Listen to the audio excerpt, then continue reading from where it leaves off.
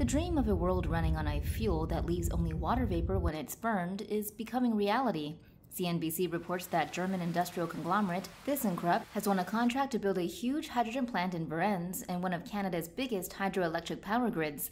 The biggest problem with hydrogen fuel is that it takes a lot of water and electricity to sustain the electrolysis process that produces the hydrogen, so it makes a lot of sense to use nearby dams to deliver water and sustained green energy for the electrolysis process.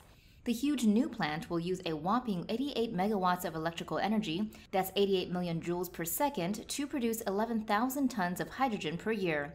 The company says one of the advantages of being located in Varennes is that the plant can run on 88 megawatts of green hydropower without interruptions. This is ideal as hydrogen is cheaper to produce when electrolyzers are working around the clock. Another byproduct of the electrolysis process is oxygen, which will be used in a biofuel plant to produce biofuels from residual waste.